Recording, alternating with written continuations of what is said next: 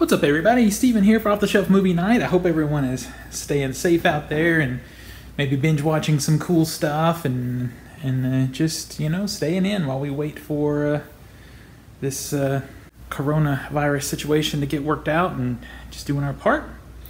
The first thing I want to do is say thank you so much to everyone who took a look at my home theater tour video. I really appreciate it. It means so much, and I had so much great conversation with people with some amazing suggestions on things that I could do in here and next steps. And we talked about, you know, acoustical tiling and all the cool things that were already kind of in my mind for phase 2. But you know, it's an expensive thing to do a home theater space, and I got to do it in phases. But yeah, thank you to everyone who took a look at that video and shared their thoughts and comments. And we had some really, like I said, some great conversations.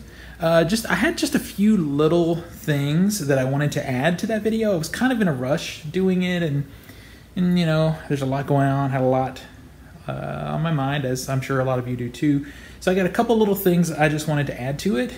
Let me know what you think. And also, if you have a theater space and you've got that video anywhere, pictures or whatever, I would love to see it, because I love the conversation. And if you like that conversation too, if you're talking about home theater and physical media and that kind of thing, please subscribe and like and share, and definitely hit the notification bell so we can stay in contact and you can see what's happening next, and you know, all the other things I've got coming up. Okay. So the first thing is, you know, I was in a rush, and I was talking to you about the Martin Logan speakers that I have. All the speakers in the walls are Martin Logan, but these subwoofers are not. They're actually Dynamo subwoofers. If you're familiar with that brand, I love these things. When we first got them in, we had them set at 60%, and it was literally rattling the whole house. They are amazing subs. I think for the best balance for film, not music necessarily, but for film, we have them set at about 30%. And they rock this room, let me tell you. They're pretty great. Has anyone used butt kickers, by the way? So you can see we watched some movies here, so it's kind of messier now. We played some Mario Kart too. I'm curious about what the butt kicker situation is like under the seats. If you've used those or experienced them, let me know your thoughts. And also on social media, I got some pretty funny comments in regard to the Kleenex here. So I have 2 cats, and I have 3 friends that are allergic to cats, and they begged me to put Kleenex in here for them. You know, in reference to the jokes that were made, I think there are some things that you really don't need to see on a 140-inch screen. I'm just saying. I might be wrong about that, but you know, some things you don't need to see.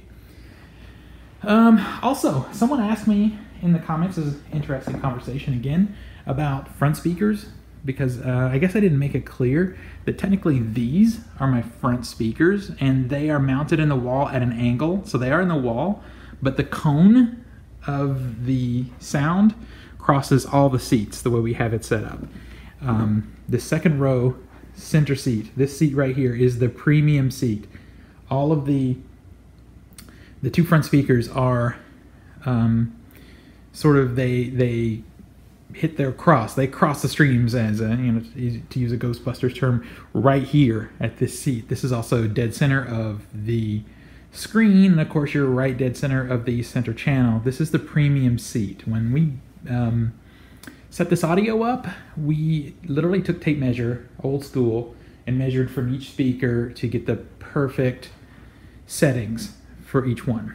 So one last thing, one really important thing that I wanted to bring up that no one did actually catch, and I'm annoyed with myself that I didn't catch it myself. Sorry if this camera is too shaky for some of you guys. I had to apologize to someone in the previous video for that, but right now it's what I have to shoot with. But anyway, back to what I was saying.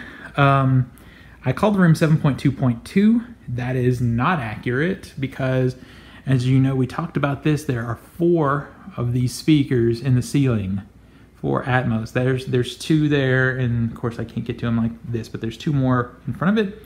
That makes it 7.2.4 for the Atmos sound. So that is the proper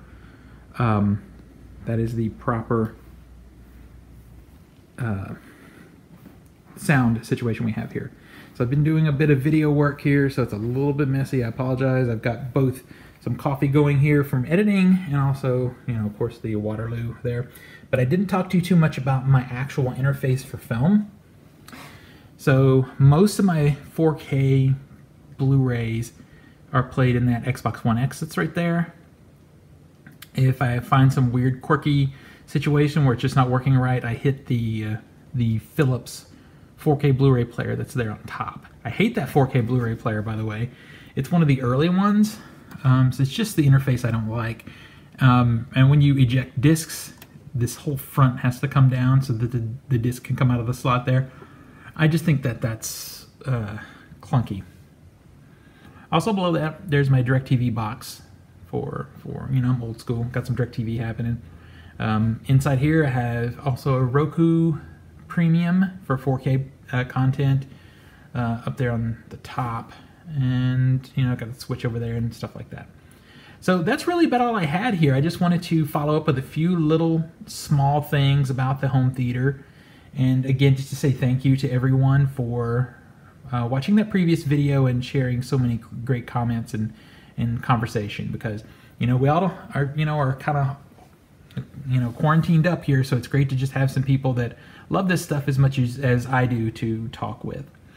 Anyway, I guess that'll bring this video to an end. If you have any other questions or comments or whatever regarding the home theater, please feel free to share those with me, and I'll put at the end of this video a link to that home theater part 1 video, so you can catch that and see everything that we discussed. I got a whole lot more coming. I've got some hoarding up videos where I picked up a lot of 4K Blu-rays. I'm going to share those with you. And then we're going to do a memorabilia tour of this room, so I can kind of show you all the memorabilia that's scattered about.